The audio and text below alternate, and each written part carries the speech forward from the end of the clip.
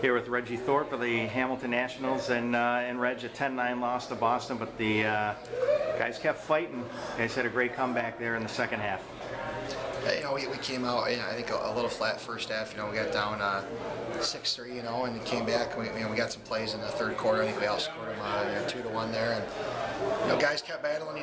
We had a chance there. We just couldn't cash in there. So Boston's a great team. And I thought our guys battled hard right to the end, and just really proud of the guys. So. And in that first half, I know you split goaltending, but Scott Rogers really kind of held you guys in there in the first half.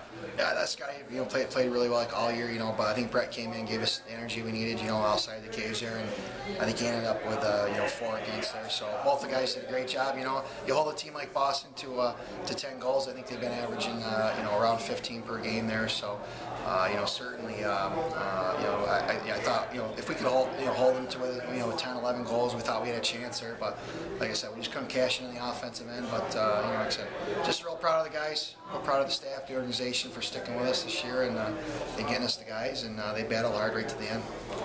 Was it a little nerve-wracking there? Casey brings you guys with an 8-7. You guys kept getting within 1 goal, but just couldn't get the game even.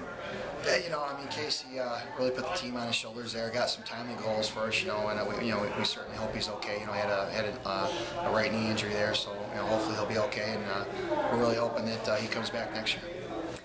Just to recap your season, you have to be very proud of the way how the guys, a very young team, kind of regrouped to finish tied for second place and a berth in the championship game.